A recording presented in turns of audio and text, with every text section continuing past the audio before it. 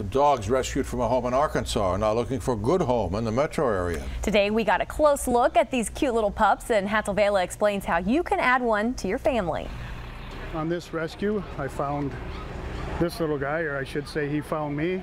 A new friend for Perry Stone. I was sitting in a chair, he jumped up on my lap, and he looked like a Charlie to me, so I named him Charlie. Charlie, one of about 50 dogs rescued from a large property in Arkansas. This Humane Society video shows the animals being removed from what officials described as a place of filth where the dogs lacked basic care. The woman who owns the property where these dogs were found was arrested and charged with 1 count of animal cruelty. More charges are pending. Stone drives a truck which carries the pups to safety. Usually his old buddy Duke was at his side, but Duke, another rescue dog, died last Christmas. He traveled all over the country with me. He lived in the motels with me, and when I went home, he stayed with me. So Charlie will be taking Duke's job. He sits up in the console between the driver's seat and the passenger seat. Call him lead dog rescuer.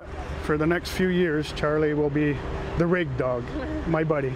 The hope is that the rest of Charlie's buddies will be able to find a home. Oh, she's beautiful. Such a sweetheart. Yeah. The ready-to-adopt animals are headed to places like Arlington's Lost Dog and Cat Rescue Foundation. We're going to take a couple of nursing moms and then some adult dogs. Others will end up at DC's Animal Rescue League and agencies in other nearby counties. Some that are a little bit shyer may take a tiny bit longer, but I think they're going to be in their forever homes really soon. So we're so happy to be able to help. So now they're hoping you can help by adopting one of these needy friends.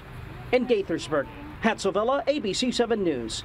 How can you pass up those little faces? For more information on how you can adopt one of these adorable dogs or just see more pictures, head over to WJLA.com.